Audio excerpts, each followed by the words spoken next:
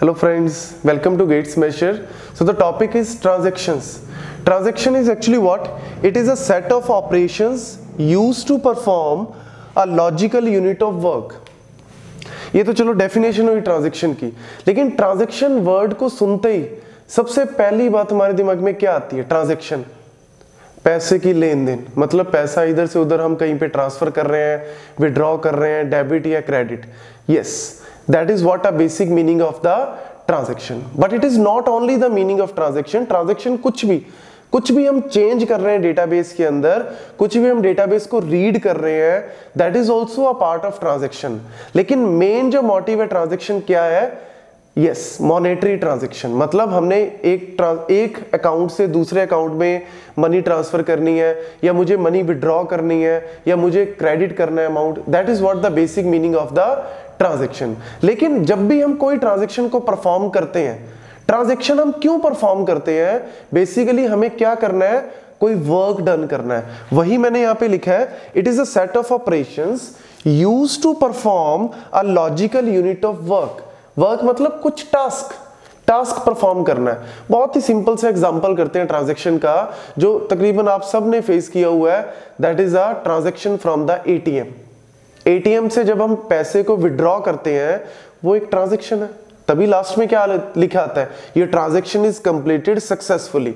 मतलब कि हमने क्या किया है, जब भी हम एटीएम से पैसे को विड्रॉ करते हैं, मनी विड्रॉ करते हैं, तो हमें सेट ऑफ ऑपरेशंस को परफॉर्म करना पड़ता है. और टास्क क्या है मेरा? What is my work? वहां पे जो मेरा वर्क क्या है, टास्क क्या है? Withdraw money. This is my task. लेकिन इस टास्क को परफॉर्म करने के लिए मेरे को कुछ सेट ऑफ ऑपरेशंस परफॉर्म करने पड़ेंगे. वो सेट ऑफ ऑपरेशंस क्या है? सबसे पहले मैंने कार्ड को इंसर्ट किया, तो जैसे ही मैं कार्ड को इंसर्ट कर रहा हूं, तो बैकएंड पे क्या हो रहा है? जो इंफॉर्मेशन है वो क्या हो रहा है? रीड हो रही है. मतलब इंफॉर्मेशन, मेरे कार्ड के कॉरस्पॉन्डिंग जो मेरी डिटेल है, वो मशीन रीड कर रही है, ताकि वो मेरे अकाउंट में से इंफॉर्मेशन फेच कर सके कि इसके अकाउंट में कितना बैलेंस है, क्या ये बंदा ऑथेंटिकेट है या नहीं. तो उसके बाद हम क्या लिखते हैं? लाइक लैंग्वेज को चूज किया मैंने. लैंग्वेज को चूज करने के बाद अकाउंट को हम जनरली सिलेक्ट करते हैं कि सेविंग अकाउंट में से, या करंट अकाउंट, या क्या, generally saving account. Saving account के बाद हम नेक्स्ट वो आता है कि कितनी मनी आपको विड्रॉ करनी है. मैंने वो मनी एंटर किया. उसके बाद मेरे को वो पूछता है पिन, तो पिन एंटर किया 4 डिजिट का, और then wait for the money. उसके बाद money commenced from the machine, और आपकी ट्रांजैक्शन जो है वो कंप्लीट हो जाती है. मैसेज आपके मोबाइल पे, रजिस्टर्ड मोबाइल नंबर पे आ जाएगा. तो ये जो 7-8 ऑपरेशन हमने परफॉर्म किए हैं, इन 7-8 ऑपरेशंस की कलेक्शन को क्या बोलते हैं? ट्रांजैक्शन. लेकिन ट्रांजैक्शन जरूरी नहीं कि एटीएम से कर रहे हैं वही ट्रांजैक्शन. आप चाहे ऑनलाइन अगर एक अकाउंट से दूसरे अकाउंट में पैसे को विड्रॉ ट्रांसफर कर रहे हो, that is also a kind of transaction. उसके लिए भी कुछ सेट ऑफ ऑपरेशंस है. क्या? सबसे पहले ऑथेंटिकेशन. आप ब्राउजर ऑन करते हो, एसबीआई ऑनलाइन भरा, यूजर नेम पासवर्ड आपने फिल किया. सबसे पहला ऑपरेशन क्या है? आपको ऑथेंटिकेट करना है कि आप वैलिड हो या नहीं.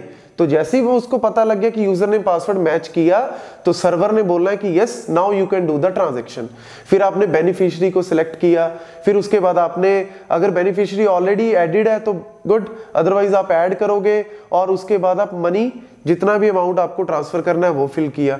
उसके बाद ओटीपी आएगा और ट्रांजैक्शन पासवर्ड आप फिल करोगे, और आपका जो मनी है, मतलब transaction will be successfully completed. तो ट्रांजैक्शन का एक्चुअल में मतलब क्या है? कुछ भी सेट ऑफ ऑपरेशंस को हम परफॉर्म कर रहे हैं, और उससे होगा क्या? वर्क. कुछ ना कुछ वर्क डन होगा. तो डेटाबेस की अगर हम बात करें, डेटाबेस में हम जनरली ट्रांजैक्शन को क्या बोल रहे हैं कि वी आर जनरली, ट्रांजैक्शन को हम कैसे डिफाइन कर रहे हैं? Transaction is generally represent a change in the database. हम डेटाबेस में कुछ ना कुछ चेंज करने के लिए क्या परफॉर्म करते हैं? ट्रांजैक्शन. और जितने भी बैंकिंग सिस्टम्स हैं, जितने भी हम यहाँ पे अगर हम एग्जांपल ले रहे हैं मॉनेटरी के, तो इन बैंक्स ने क्या किया हुआ है? एक डेटाबेस बनाया हुआ है. हमारे सारे अकाउंट होल्डर्स का एक डेटाबेस है उनके पास, जहां पे हमारी इंफॉर्मेशन, डिटेल पूरी, मनी कितनी है, पूरा अमाउंट, सारा कुछ वहां पे पड़ा हुआ है. जब भी हम ट्रांजैक्शन करेंगे, सबसे पहले क्या होगा? वो इंफॉर्मेशन वहां से फैच होगी, और फिर उसमें हम कुछ ना कुछ चेंज परफॉर्म करेंगे. तो ट्रांजैक्शन में अगर हम बात करें ऑपरेशंस की, कौन कौन से ऑपरेशंस हैं? तो डेटाबेस में जो ट्रांजैक्शन है उनमें दो ऑपरेशंस हैं, read and right. These are to operations, the major operations which comes in the transaction, read and right. Read मतलब डेटाबेस को रीड करना है। डेटा पड़ा कहां है? डेटा स्टेबल कहां पे पड़ा है? हार्ड डिस्क में। सर्वर्स के पास, जो बैकएंड पे हमारे पास सर्वर्स हैं, अगर मैं बात करूं डेटाबेस सर्वर की, तो डेटाबेस सर्वर ने सारा का सारा डेटा बैकएंड पे कहां रखा हुआ है? ड्राइव्स के ऊपर, हार्ड ड्राइव्स के ऊपर। तो यूजर क्या है? यूजर रिक्वेस्ट कर रहा है, अलग अलग जगह से यूजर रिक्वेस्ट कर रहा है सर्वर को कि I want to read the data. यहां पे सारा का सारा डेटा पड़ा है, सारे के सारे अकाउंट्स होल्डर्स का डेटा यहां पे पड़ा हुआ है। तो जैसे यूजर एक एप्लीकेशन को, एपीआई को यूज करके सर्वर को एक्सेस करेगा, सर्वर को रिक्वेस्ट करेगा कि मेरे को पर्टिकुलर ट्रांजैक्शन को परफॉर्म करना है, लेट्स से ट्रांसफर ही करना है, अमाउंट मुझे ट्रांसफर करना है। अमाउंट अगर मुझे अकाउंट ए से अकाउंट बी में ट्रांसफर करना है तो सबसे पहले अकाउंट ए की इंफॉर्मेशन पता होनी चाहिए कि अकाउंट ए में पैसे कितने हैं, कौन है अकाउंट ए का एक्चुअल में ओनर। तो उसके लिए हम सबसे पहले सर्वर को रिक्वेस्ट भेजते हैं, वो हमारा यूजर नेम पासवर्ड जो हम फिल करते हैं, that is what a kind of request to the server. जब यूजर नेम पासवर्ड ऑथेंटिकेट हो गया, एक स्क्रीन मेरे पास, एक इंटरफेस ओपन हो जाएगा, उस इंटरफेस में हम क्या करते हैं? ट्रांसफर। जैसे ही हमने ट्रांसफर किया हमारी इंफॉर्मेशन रीड होगी। सो रीड क्या है? डेटाबेस से हम डेटा को रीड करवा रहे हैं, सिर्फ रीड। एक्सेस जिसको हम बोलते हैं, डेटाबेस को हम एक्सेस करवा रहे हैं। जब हम डेटाबेस को एक्सेस करवाएंगे उसके बाद ही हम कुछ ना कुछ राइट परफॉर्म कर सकते हैं। राइट का मतलब क्या है? चेंज। राइट का मतलब क्या है? चेंज। रीड का मतलब क्या है? सिर्फ डेटा को एक्सेस, डेटा को सिर्फ देखना है। लेकिन राइट का मतलब डेटा में कुछ चेंज भी करना है। तो अगर मैं एक नॉर्मल ट्रांजैक्शन लिखे हम डेटाबेस के अंदर, हम इस ट्रांजैक्शन को कैसे लिखेंगे? उसको लिखने का तरीका क्या है हमारे पास? सबसे पहले रीड, डेटाबेस को हम यहां पे ए अकाउंट से बी अकाउंट में ट्रांसफर कर रहे हैं, तो हम सबसे पहले रीड परफॉर्म करेंगे ए का। ए क्या है? अकाउंट। तो अकाउंट ए को हमने रीड किया। ये रीड कहां से होगा? हार्ड डिस्क से। बैकएंड पे जो हार्ड डिस्क है वहां से डेटा को सबसे पहले रीड करना पड़ेगा, और रीड करके डेटा कहां पे आ जाएगा? फास्टर मेमोरी में, लेट्स से रैम के अंदर आ जाएगा। जैसे ही रैम के अंदर डेटा आया, क्या आ गया डेटा? लेट्स से ए के अंदर 1000 रुपीज है एंड बी के अंदर 2000 रुपीज है। तो जैसे ही रीड ऑफ ए किया तो ए में क्या वैल्यू आ गई? 1000। अब ऑपरेशन क्या परफॉर्म करना है? लेट्स से ए से मुझे बी में 500 रुपीज ट्रांसफर करने हैं, तो मैं यहां पे एक अर्थमेटिक ऑपरेशन परफॉर्म कर रहा हूं, ए is equal to A minus 500। Simple. मतलब ए अकाउंट में से 500 रुपए माइनस कर दो। ये तो हो गया अर्थमेटिक ऑपरेशन। लेकिन जब ये ऑपरेशन परफॉर्म होगा, ये ऑपरेशन कहां परफॉर्म हो रहा है? रैम के अंदर। तो हमें उस वैल्यू को चेंज भी करना है, तो उसको चेंज करने के लिए हमें राइट, मतलब रैम में हमने वैल्यू को चेंज कर दिया, राइट ऑफ ए कर दिया। ए की वैल्यू कितनी होगी यहां पे? 500, बिकॉज 500 माइनस कर दिया हमने 1000 में से, तो वैल्यू ऑफ ए क्या होगी अब? 500। But remember, not in the database. Database के अंदर नहीं अभी कुछ भी किया हमने, डेटाबेस में तो वही वैल्यू है। ये काम कहां चल रहा है? रैम के अंदर। रैम के अंदर रीड ऑफ ए किया, वैल्यू आ गई 1000, ए is equal to A minus 500। कोई एएलयू ऑपरेशन अर्थमेटिक परफॉर्म किया, राइट ऑफ ए किया। राइट ऑफ ए का मतलब है वो वैल्यू अब चेंज हो गई 500 में, ए की वैल्यू चेंज हो गई 500 में, लेकिन कहां? अभी भी रैम के अंदर ही। अब हम वैल्यू बी की रीड करेंगे, बी अकाउंट की वैल्यू रीड की, तो ये वैल्यू कहां से रीड होगी? डेटाबेस में से, बैकएंड से। डेटाबेस से रीड की वैल्यू क्या आ गई?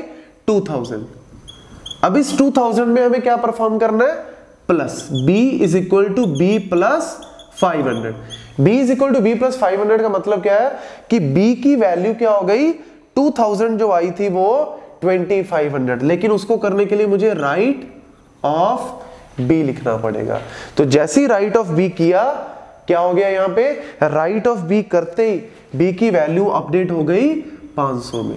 लेकिन अभी भी याद रखना डेटाबेस के अंदर नहीं हुआ, ये सिर्फ काम रैम के अंदर चल रहा है, बिकॉज सीपीयू हमेशा परफॉर्म कहां पे करता है, रैम के अंदर। ऑपरेटिंग सिस्टम में भी हम इस चीज को बहुत ही ध्यान से डिस्कस करते हैं कि जब भी एक प्रोग्राम हार्ड डिस्क के अंदर पड़ा होता है, जब भी हम उस प्रोग्राम को एग्जीक्यूट करना चाहते हैं, उस प्रोग्राम के अंदर लिखी हुई इंस्ट्रक्शंस को एग्जीक्यूट करना चाहते हैं, तो पहले उस प्रोग्राम को रैम के अंदर लाओ या कैश के अंदर लाओ, कैश मेमोरी के अंदर। जब वो कैश के अंदर आ जाएगा, वो प्रोग्राम प्रोसेस में कन्वर्ट हो जाता है। अब सीपीयू उसके ऊपर कुछ काम करेगा। सीपीयू कभी भी डायरेक्टली हार्ड डिस्क के ऊपर काम नहीं करता, स्पीड फैक्टर की वजह से, बिकॉज सीपीयू बहुत फास्ट काम करता है और हार्ड डिस्क वेरी स्लो। तो हमने बीच में एक रैम मेमोरी लगा दी, रैम, जो कंपैटिबल है स्पीड। तो यहाँ पे रैम में क्या काम चल रहा है, पहले ए की वैल्यू को रीड किया, चेंज किया, फिर बी की वैल्यू को रीड किया, चेंज किया। अब ए की वैल्यू क्या हो गई 500, बी की वैल्यू क्या हो गई 2500, यहाँ पे 2500, बिकॉज राइट ऑफ बी मतलब B is equal to be plus 500, B की वैल्यू क्या है 2000, सो 2000 प्लस 500 2500 हो जाएगी। और लास्ट में हम क्या यूज करते हैं, कॉमिट। ये थर्ड ऑपरेशन है, other than read and right we use a operation commit. Commit का मतलब क्या है, जो भी चेंजेस, व्हाटएवर चेंजेस परफॉर्म किए हमने रैम के अंदर, उन सारे चेंजेस को परमानेंट सेव कर दो हार्ड डिस्क के अंदर। अब जाके अब हार्ड डिस्क में भी वैल्यू क्या हो जाएगी, ए की 500 और बी की 2500।